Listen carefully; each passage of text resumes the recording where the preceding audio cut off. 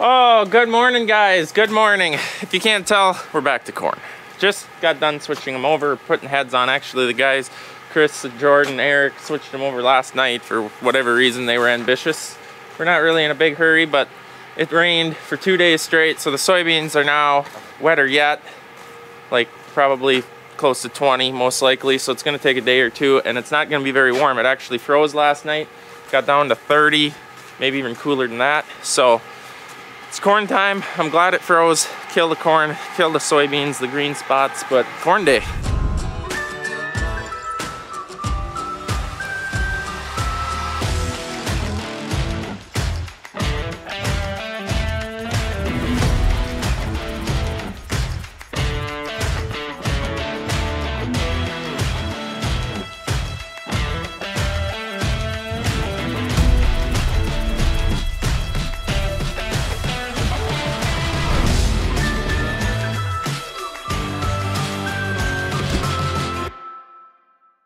You ready for corning? Receiving corn again? No, I gotta get down there.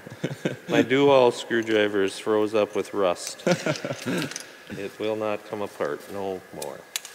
Somebody's wrecked it. Are we ready, grain cart drivers?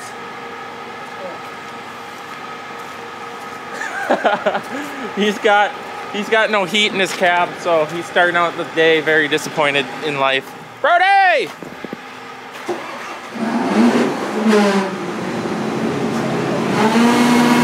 Alright, it's time to go, I guess. Time to go. Corn plants kind of dried off. They got really wet from the frost, so hopefully it's ready by the time we get there. Because it's, I don't know, 15 miles to the field. A tight squeeze through here. Big wheels.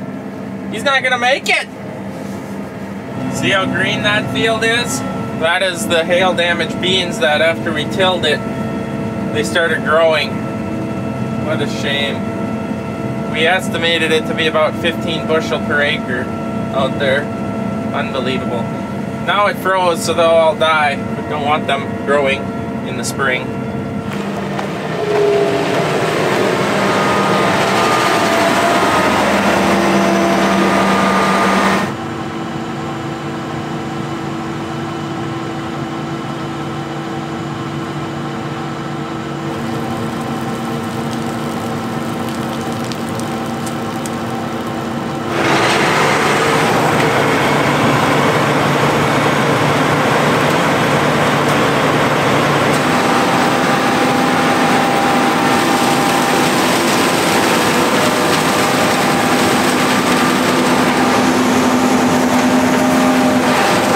I was talking to Rick, the mailman, and Chet decided to throw some metal out the back of his combine at us. It's off the gear now. I think she survived, actually. Most of it's rubber, so we'll get that bolted on later. Don't stand behind the combine. I'm glad it didn't come further than it did. So I took all of these things off of the Geringhof here because we were in down corn and they like to wrap on there. And I put this one on because it likes to fling them out of the feeder house and out of the head. So I put this one on because I don't think we're in any down corn. I'll probably put them all back on eventually. But while I was putting this one on, for some reason I must have grabbed two and laid the other one in the head, and then we unhooked the heads and forgot about it, and I'm trying to come through the combine. It should be fine. It should be fine.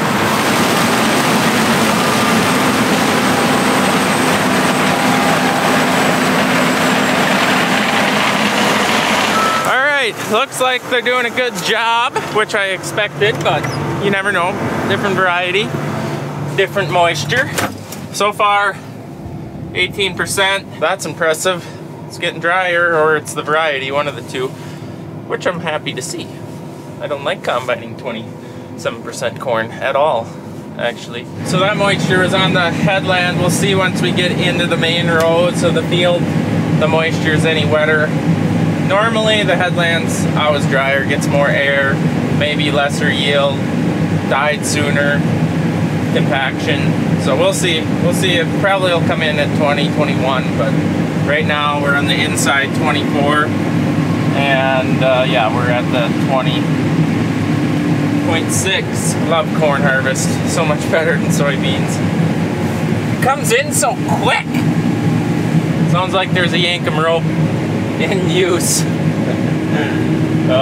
We had to try loading in the field, and we obviously see that ain't gonna work. Keep going, Eric. Keep going. If there's slack in the rope, Eric, I'm going to tell you to stop. Otherwise, so far, so good. Keep going, Eric. Yeah, keep going. Okay, Eric, stop. Eric, stop. Stop, Eric. There you go. The play-by. You going to make that turn, Jordan?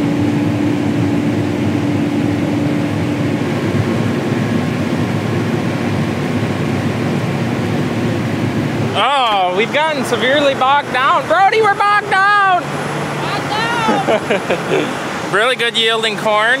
Nice square farm, so there was, take the headlands off, just go back and forth. We got done with about 77 acres here. Both carts are fully loaded. We're waiting here because we can't move without a grain cart really, so he'll be empty after this, but we had 4,000 bushels sitting on the headlands here waiting to be hauled away. Anyways, the reason we got behind is Dad couldn't drive a truck because he was trying to get dryers running since they've been turned off for a while. That can be tricky sometimes. How's your sweepers working, Brody? This dry corn, the head shelling is working. It's immense. It is. Its sweepers are giving her. That wet corn, I don't think you could get butt shelling if you tried. But this combine, if you haven't seen before, has the harvest sweeps on. So how they work is they have a ridge on the deck plate, and this cushions the cob when it comes down.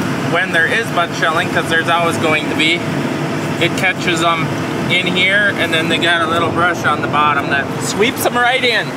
We're gonna take off to the next field. Now last year we did a bunch of side-by-sides. I'm still gonna wait until the corn gets drier. It ain't terrible butt shelling yet, but side-by-side of harvest sweep versus, you know, just factory setup. Last year was pretty impressive. Oh, I'm glad I have a cap. She's really whirling there. We're going 30 wide because we're only literally going 3/4 of a mile to one of Eric's fields. We're gonna punch in there, see what the moisture is, a different variety than this. But with that being said, maybe it's dry, we're gonna try it. You don't wanna harvest anything over 20%. That actually was anywhere from 19 to 20. So maybe it is ready, I don't know. We're gonna find out shortly. Well, we knocked out a little bit on the 22 acres on Eric's field and on one half of the ditch. It's split in half by a ditch. Oh look, I'm full again. And deemed it to be too wet. He doesn't want to combine 20, I think it was 22%. And we found a field that's drier, so this is 19. So it'll work out better in the long run. Grain cart. Grain cart! Where are you, Chris? Come on! He's unloading Brody. The raccoons really went nuts around this grove.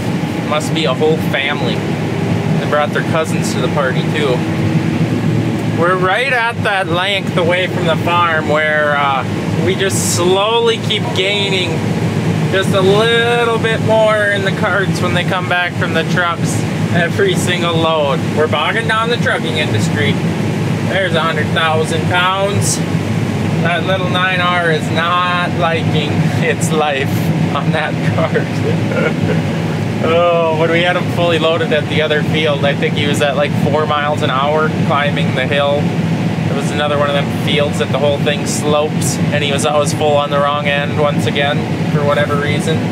That always has to happen. He was not happy. Well, I really like this extra 3 feet on the auger right now. He's up on the road and I'm down in the field or in the ditch, and it's working. It's working really nice. Oh no, I spilled some. I really wanted to delete that clip now, but you guys are just gonna have to bear with me on it. It happens to the worst of us too.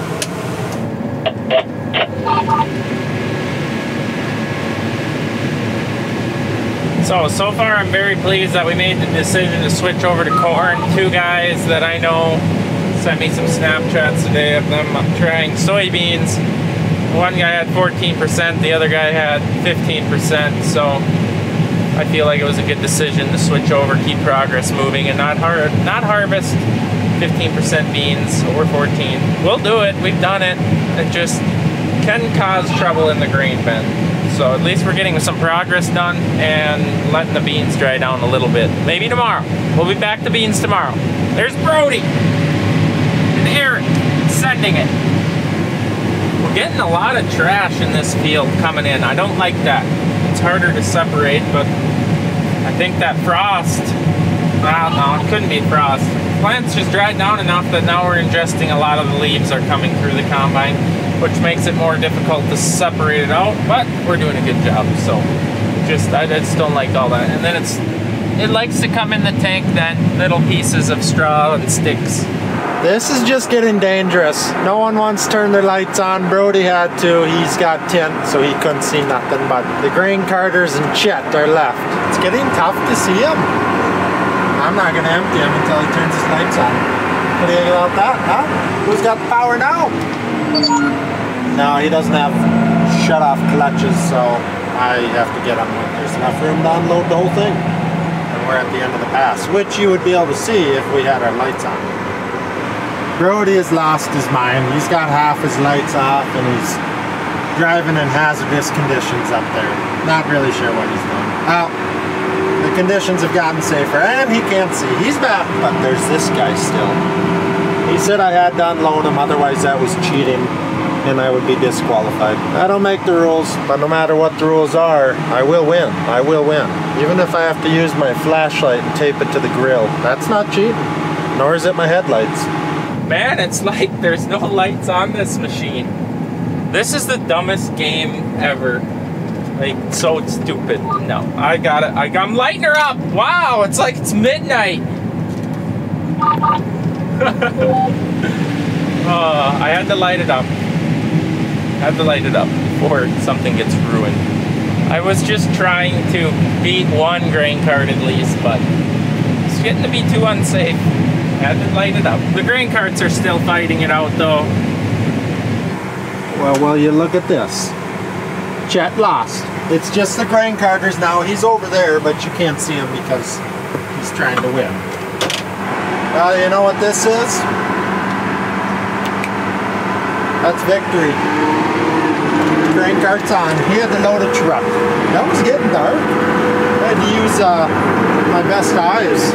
My very best eyes to find the tile inlet, walking around out in the dark. Why do we do the things we do? I suppose to stay awake. Apparently they want corn.